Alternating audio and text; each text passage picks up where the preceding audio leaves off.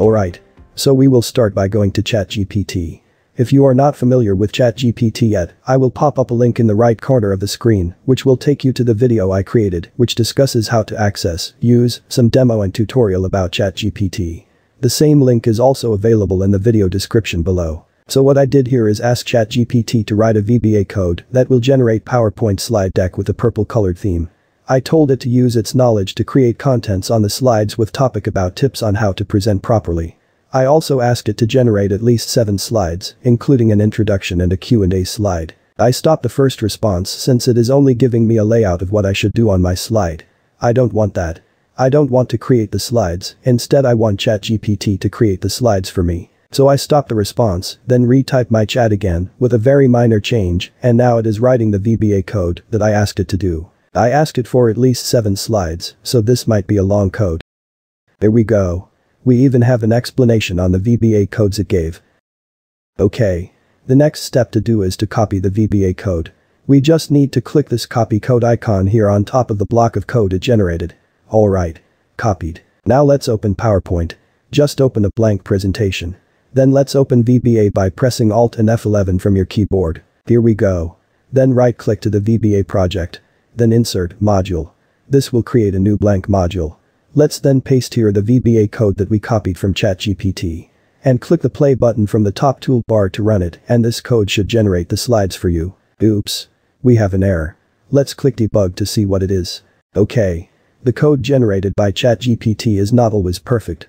Like on this one, it is referencing an Office theme for Purple Bliss, which is probably not existing in my machine. It is more likely a theme that comes pre-installed from old PowerPoint versions or other MS Office package. I only have an MS Office home version here. The simplest solution here is to comment out this line by putting a single quote at the start of this line. That will solve it. But if that is too easy for you, then I will also show you how to further debug the code, create a new PowerPoint theme file, and have this code running correctly using a theme.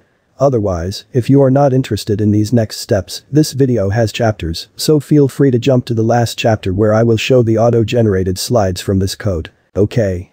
Since you're here, looks like you want to learn how to debug a VBA code and how to create a theme file. First, let's determine the exact path where this code is looking at. Let's copy this environ app data here to the clipboard. Then let's press Ctrl G to open the immediate window below.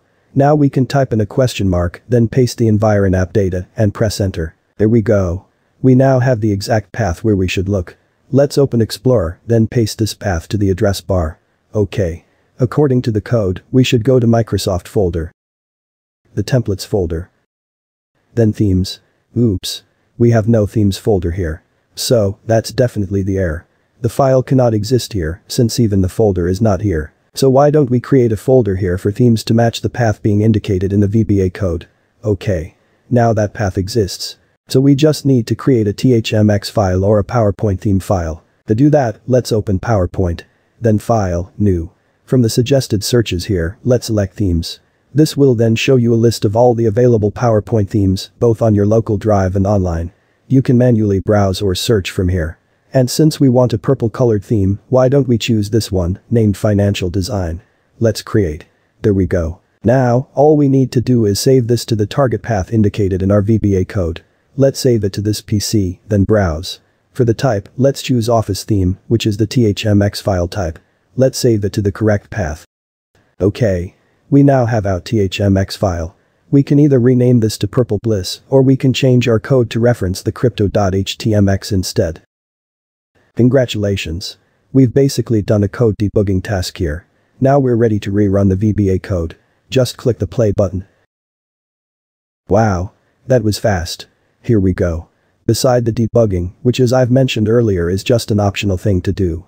We have basically created a whole PowerPoint slide deck within a few seconds.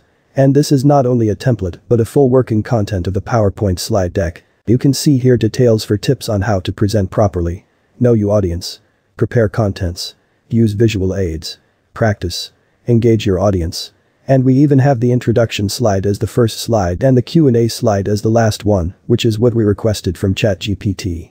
We basically have a whole working PowerPoint deck here, which you can further update and customize. By using this technique, not only that you can save a lot of time designing your deck, but you can also get a lot of ideas, inputs, and insights on the actual content of your slides. The slides generated here has only a few contents, but that's mainly because of the topic I choose. But for other topics, and maybe some more additional detailed instructions to ChatGPT, you might not even need to think much for your contents anymore. Alright. As one last thoughts, and also as a reminder, this video does not intend to promote laziness, plagiarism, and other negative things. I just want to share how AI can affect many aspects of our lives. So please be wise and be very responsible when using AI tools. Let's always keep it on the positive side. If you enjoy this video, give me a thumbs up.